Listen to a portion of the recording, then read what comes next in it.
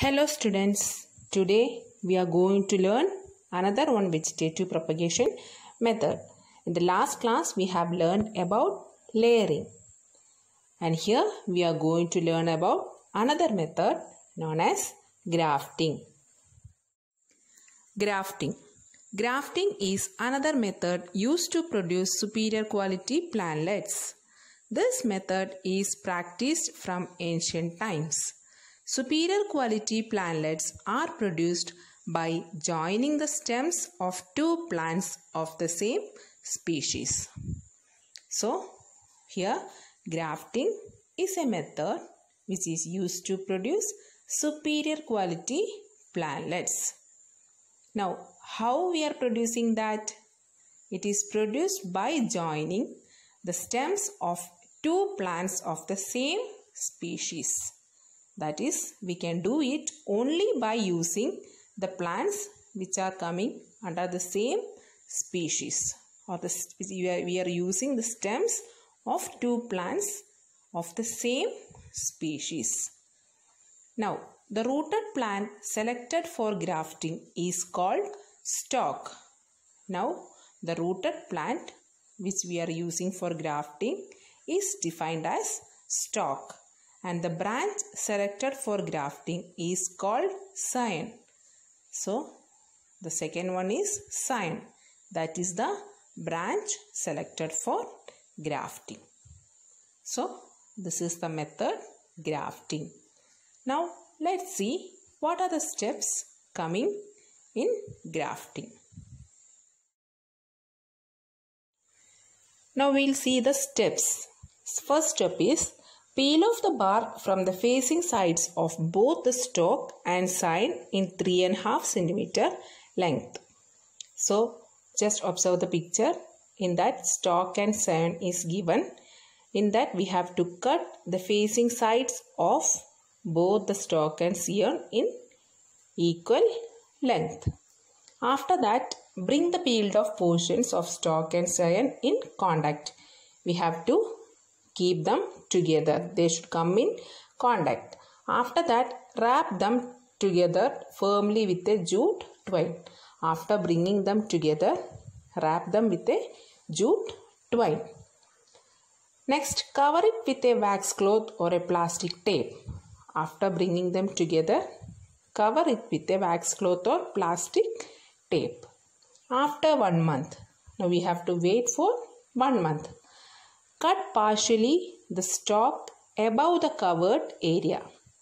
Now, after finishing 1 month, we have to partially cut the stalk above the covered area and the scion below.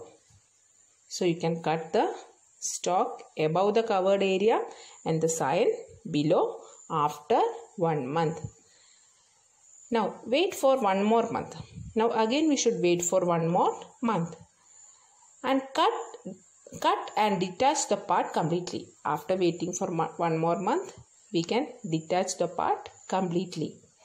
When it attains proper growth, it can be replanted in a more suitable place. Remove any new branches sprouting on the stalk. So, after attaining the proper growth, we can replant it in a more suitable place. Now, we should remove any new branches sprouting on the stalk. So, these are the steps coming in grafting. And here we have seen a method known as approach grafting. There are different types of grafting methods. In this, here we have seen approach grafting. Okay. Grafting can be easily done on mango trees. That is, we can take the plantlet of any mango tree in our native place as stalk, and we can take the branch of another mango tree like Malgova as scion, and we can do grafting. Okay. Now, here let's see the video of approach grafting. This is an age-old method of grafting. This is in practice an important crop plant like mango, sapota, champaka, etc. Search a twig of the mother plant which matches with the stem of the seedling in size. In commercial nurseries, ground nursery of dwarf mother plants are maintained for the purpose of approach grafting. Otherwise, a platform like this is put to facilitate grafting. Bring both the stems together and put marks. Then give level cuts of 2 inches on both the stems. Let the cuts be of 30 to 40% of the thickness of the stems. Use sharp knife to give level cuts. Do not damage the stem with a blunt knife. This point applies to all methods of grafting.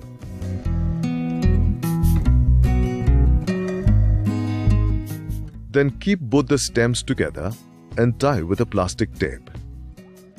This tape avoids the entry of air and water inside the graft joints and avoids drying.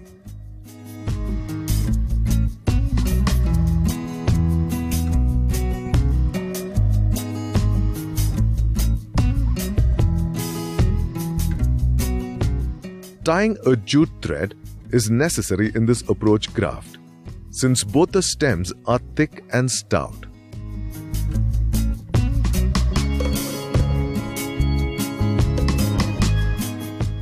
Now let us watch the method once again.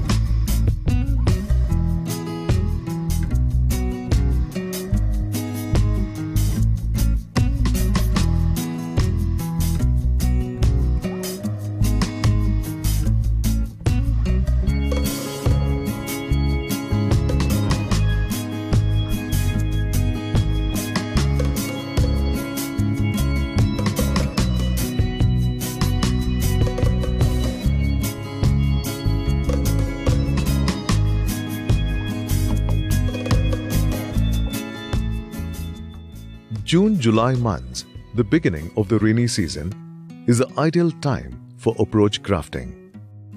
Graft takes 2 to 3 months for healing. During that period, seedlings need watering. It is easy if the rain does that job. Give vertical cut on the scion below the graft joint after the union seems perfect. Give one deeper cut after 1 week. This brings down the dependence of the scion on the mother plant. Scion starts absorbing water and nutrients from the seedling through the graft joint. Then, separate the graft from the mother plant. Cut off the seedling above the graft joint. Keep on removing the sprouts on the rootstock below the union. We can get a bigger plant in approach grafting by selecting bigger shoot for grafting.